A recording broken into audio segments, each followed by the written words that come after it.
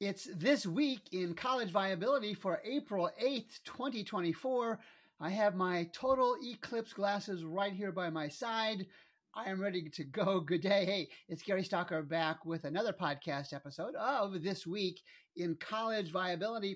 And a couple headlines we're going to talk about. Northland College is going to hold some more bake sales to see if it can stay open. You should know there's a sarcasm alert with that.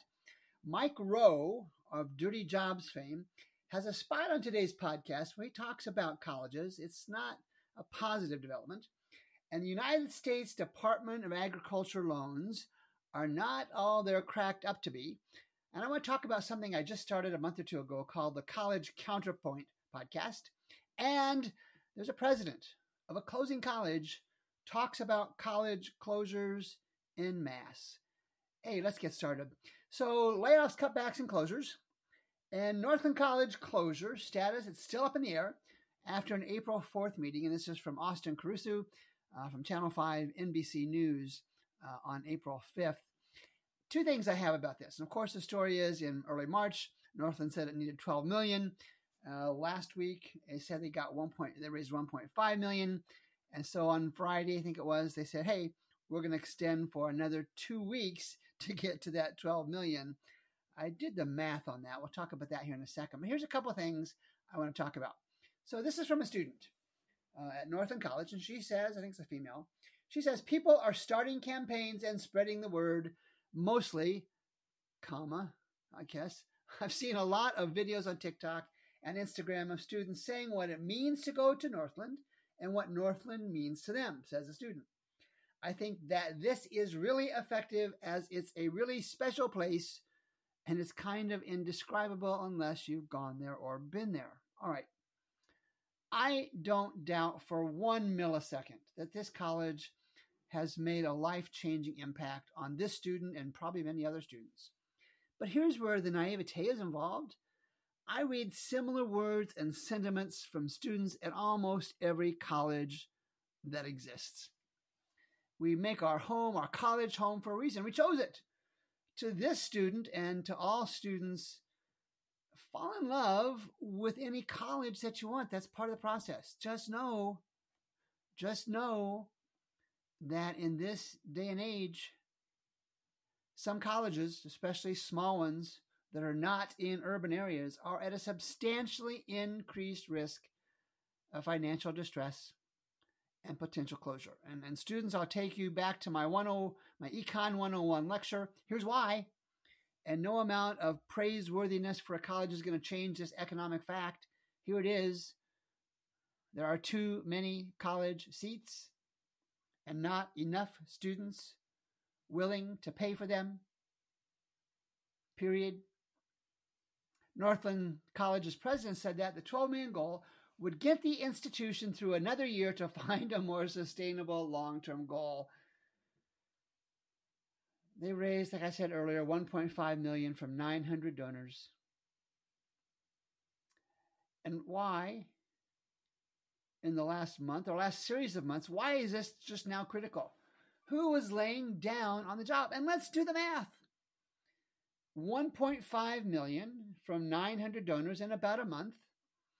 It averages to about $1,666 per donor. So 7,202 donors would be needed to get to 12 million. Let's divide 900 donors over the last 30 days. That's 30 a day. The university would need 240 donors per day at $1,666 per donor average to get to 12 million. Who are we kidding here? The lights at Northland College are about to be turned off. Fabulous place though it may be. And I guess, in the spirit of that pronouncement, could we have someone step up and offer to put this community out of its collective anxiety and flip the off switch? This is easily a double G-sh. Mike Rowe, Business and Politics. On April 8th, the stories from Frida Powers. Mike Rowe explains how we're entering a whole new time of smart money as a path to prosperity shifts, all right? Well, he's talking about colleges, so that's quite the headline. And again, like always, I'll have the link in the show notes.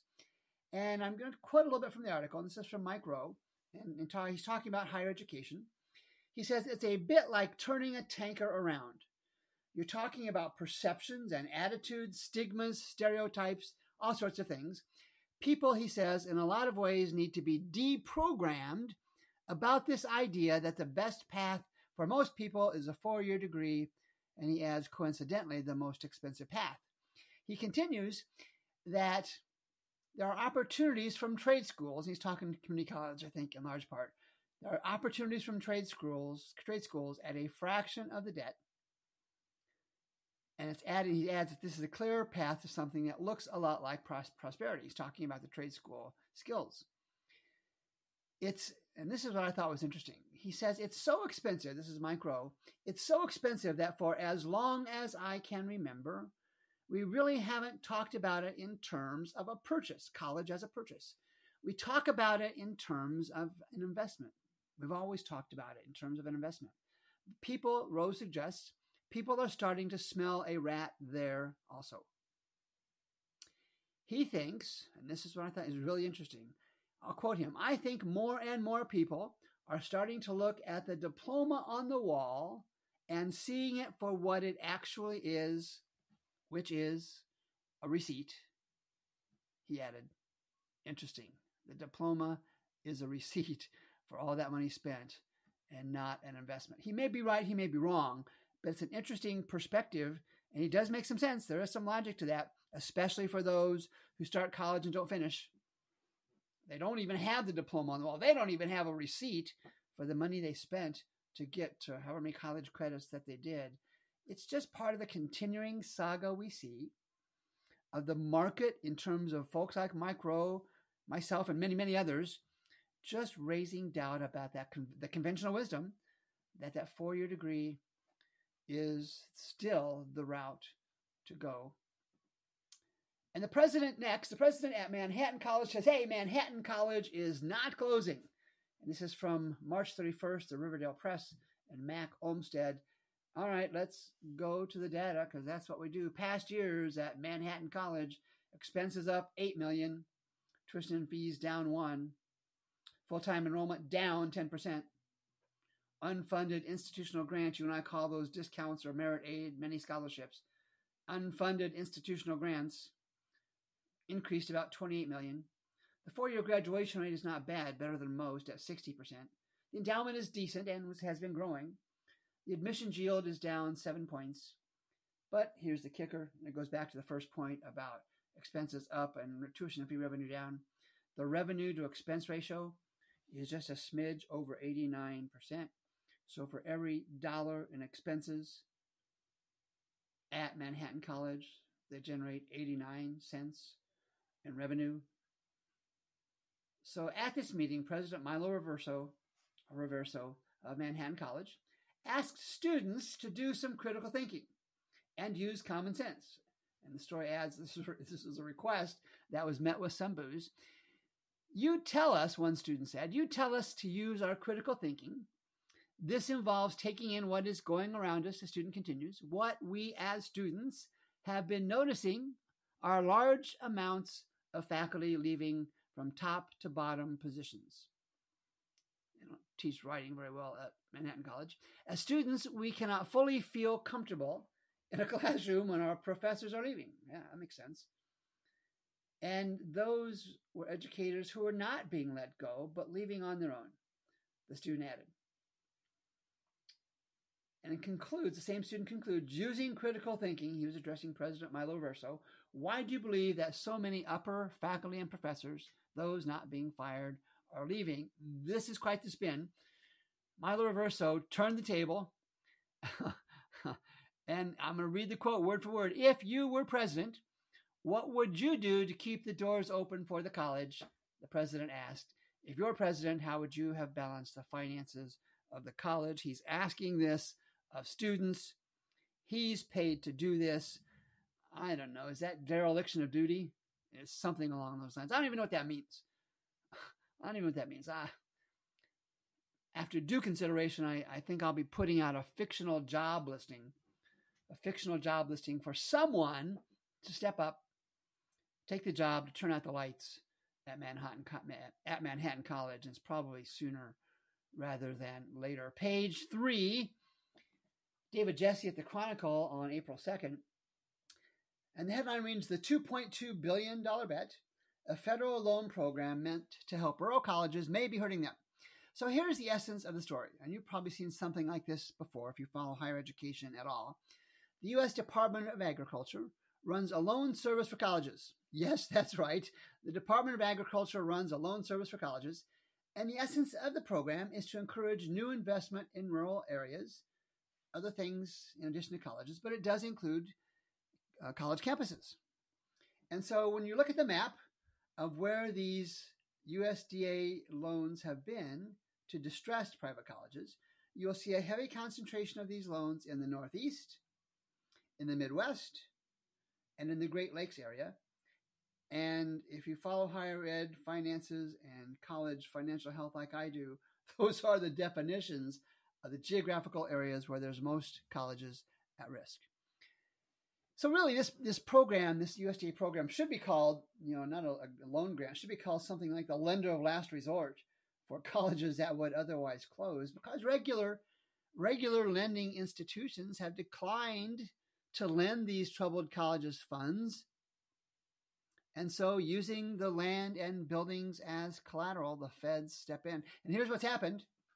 The loans are used, and there's some acknowledgement that there's a short-term bump, but no progress typically is made in saving the college from its financial distress. In many cases, the college closes. USDA gets a college it can't run because that's the collateral. And I know I'm being a little harsh here, but a more gentle outcome is that these colleges now have taken on debt. These colleges have now taken on debt that they have no reasonable path to repay. So the new debt for the college and no enrollment bump to pay the principal and interest. Who signs these things? Geesh, that's almost a double geesh. All right, next story. I think I have figured out all of the problems that the public college system has been having in the great state of Wisconsin. Drum roll, please. It's all their website's fault. Kimberly Wethall in the Wisconsin State Journal has a headline that reads, Universities of Wisconsin overhauls website as it tries to reverse declining enrollment. Here's a quote from the article. This is from University of Wisconsin System President Jay Rothman. With the old website, you find out about the Board of Regents. You may find out a little bit about me, the president, but you don't find out how to apply to a school or what schools are available to you, UW System President Jay Rothman said. The best analogy, he continues, the best analogy I've figured out is that when you go to a bank's website, you don't find out about the board of directors. He's right. You find out how to open a checking account or a savings account. And that's, he continues, the same kind of consumer-friendly focus that we want to have for our students. Relaunched earlier this week, I think it was last week. They're trying to fix that. So I did not go to the University of Wisconsin System website. I'm taking them at their word. And here's why. I can't imagine they waited until the year 2024 to make a student-friendly, consumer-friendly website. I can't imagine that it was that bad. This might be an example of management by public relations. But if it's true, if they had a garbagey, I'm not going to use the word crappy, they had a bad website, then they've earned the declining enrollment. They've earned the public backlash over both the closing and the consolidating colleges in the state of Wisconsin. Page 4. I want to talk about a second podcast I'm doing. Earlier this year, I started discussions with Joseph Pellerito Jr. about doing a podcast where the two participants would engage in a lively debate and discussion about a variety of higher ed topics and news stories. Because we've all seen way too many podcasts and social media posts where the one-sided nature of the discussion of the post of of the argument provides little to no value. It's my way or the highway. So Dr. Pellerito and I created College Counterpoint. It's a podcast, and it's a takeoff on the Michael Wilbon and Tony Kornheiser afternoon shows on ESPN called Pardon the Interruption. We try to, we cross-promote College Counterpoints for this reason. As we have the discussions, and we do 2 topics and 2 news stories each Thursday, we try and model how to conduct proper disagreements and have proper discussions when we don't agree on a point. Now, we tease each other for sure, but the name calling doesn't exist outside of that done in a loving fashion. And I encourage you, you'll see that posted on social media that I use, to tune in and listen to the approach that Joseph and I take in terms of modeling discussion. Because we see now when there are colleges with trouble, whatever it is, political, logistics, financial, enrollment, closures, the discussions are one-sided. They are faculty doing votes of no confidence instead of engaging in discussion. They are media doing similar kinds of things. So take a listen to College Counterpoints. We do it every Thursday afternoon, and I post the podcast Thursday or Friday. It's an interesting approach, and I'd be interested in your feedback on that. Final story from Inside Higher Education, and John Smetkana wrote this, and I'll tell you who he is in a second. The story is, yes, colleges do close. And from the story, and here's a quote that despite good reporting on the existential crisis facing small private colleges, especially religiously affiliated ones that will make Derek Newton happy, the public remains convinced that en masse, colleges don't close. And Dr. Pellerito and I were talking about this in last Thursday's College Counterpoints podcast. I don't even use the words en masse. And I'm probably the one person talking about college closures day in and day out, week in and week out, month in and month out, more than anybody else. And this is a college president who's using the word college closures en masse. Now, there's no definition of that. He doesn't offer it. I wouldn't begin to offer it at this point. But here's the interesting part. Do you know who this quote is from? John J. Smetkana is the president at the soon-to-close Notre Dame College. He's the interim president, the provost, and dean of faculty at Notre Dame College in Ohio, and it's closing at the end of the spring semester. A couple things from the story. And this is from Dr. Smetkana, from John Smetkana. The inability to openly acknowledge the crisis, the closure crisis, the financial crisis, means transformative change is ineffective, and as a result, divisiveness in the community grows when reality hits. And that's in the form of my words, not his: protests, no confidence votes, media backlash, and whatever. Second, without an understanding, John Smetkana writes, without an understanding of the crisis facing our small colleges, there is no amount of internal or external analysis, like I do with the college viability apps, no amount of internal or external analysis reaching the same conclusion. That won't be enough for many to accept, many faculty, staff, community leaders, politicians, to accept that their institution has no viable future. Donors, he adds, alumni, former and current board members, administrators, faculty, staff, and the community are left in disbelief. They don't accept the reality. And I see this week after week, time after time. It is there in the numbers. We talked about Manhattan colleges earlier, Notre Dame College, Fontbonne University here in St. Louis, Birmingham Southern College. Just in recent weeks, the writing has been on the wall. And he concludes, so he calls, Dr. Smetkana calls for more open discussion of the realities facing small private colleges. Students and families deserve to know the risks. Again, one of the reasons I created the College Viability app for students and families. Students and families deserve to know the risks along with the great benefits of choosing our institutions. Faculty and staff, he concludes, also deserve to know, share in the governance, and accept the responsibility that entails. Again, John Smetkana is the interim president, provost, and dean of faculty at Notre Dame College in Ohio, which closes at the end of the spring semester. Ladies and gentlemen, He has perspective. He has perspective, and it's based on experience. Folks, I have had a good podcast show today. I like the range of stories and topics, and I'll continue to provide you news and commentary as this week in college viability evolves in the coming months and years. Thanks for listening. Until next Monday, I'm Gary Stocker with This Week in College Viability.